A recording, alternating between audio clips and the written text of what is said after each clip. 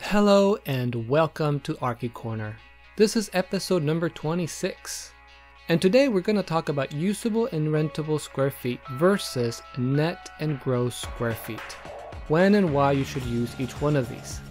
This question was in part brought up by Carolina Q. So Carolina, if you're watching, I hope you like this.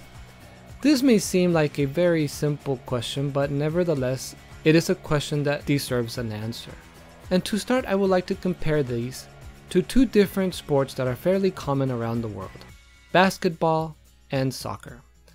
Isn't it true that both of these sports use similar equipment? For example, they both use similar balls. And when you compare the ball that each sport uses, what are the similarities between them? When you look at them, aren't they technically the same? I mean, they're used to play sports, they're both circular, they're both bouncy, but even though they are very similar, they're simply not the same. And in order to know which one you want to use, you need to really ask yourself, what sport do you want to play?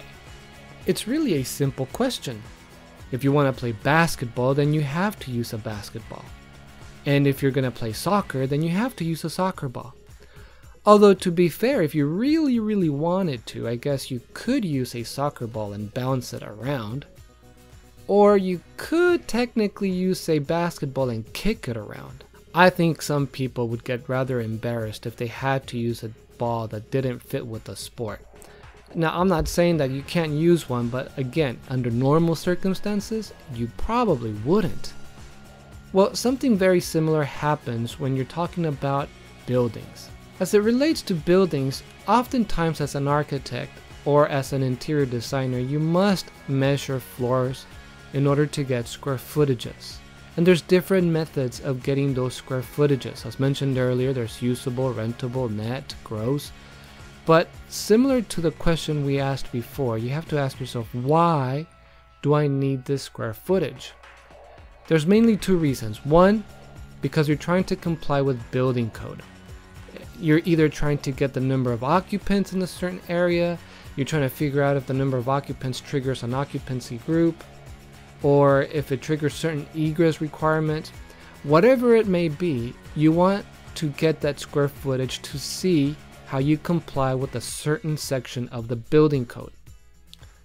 Alternatively, another reason why we architects and interior designers may need to get measurements and square footages for a certain building or suite is because our client wants to use it for marketing or leasing. Now, that square footage has nothing to do with the building code. In the end, it actually has to do with how much money your client can ask for rent. Or if he or she is selling the building, how much money he or she can sell the building for. So one kind of funny and silly way of thinking about this is that one of them figures out how many people you need to get out of a building, while the other one figures out how much money you can get out of a building, right? Anyways, I don't know if I'm the only one that finds that funny. But again, once you figure out what sport you're playing here, what reason you need to get these measurements, then you kind of realize which measuring method you need. If you need to get square footages to comply with building code, then you must use gross and net square footages accordingly as defined by the building code. If you need these square footages for marketing, then you must use usable and rentable square feet.